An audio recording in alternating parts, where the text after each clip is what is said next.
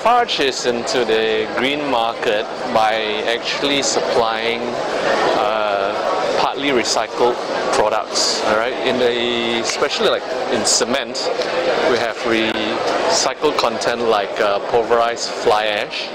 At the same time, trying to give a solution to our customer by having products which are like fluid in terms of application, for example, agilia, so that when you lay the concrete, it's fluid. You don't need to vibrate, which is basically you don't have to put in additional energy. So yes, Lafarge is very much into the green environment.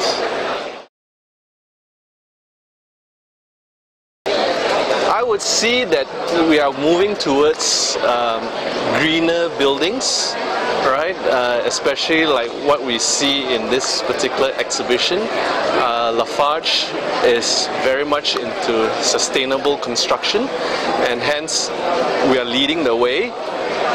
Constructors are seeing us as a leader, and hence that is the way moving forward in construction.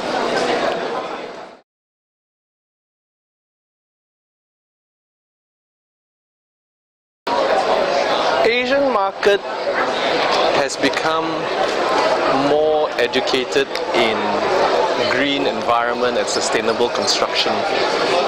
Compared to European market, we are lagging behind, but nonetheless, we are catching up on this particular ground.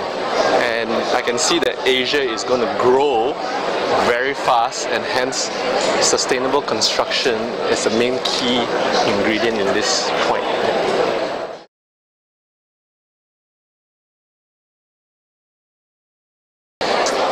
That's a very interesting question, how to accomplish both having a visual. It's like in Lafarge, we're moving away from just supplying concrete. In actual fact, we're providing solutions to our customers. For example, agilia, it's what we call a fair face concrete, and that is aesthetically pleasing. At the same time, helping the environment by providing a concrete mix which is fluid, less energy in placing.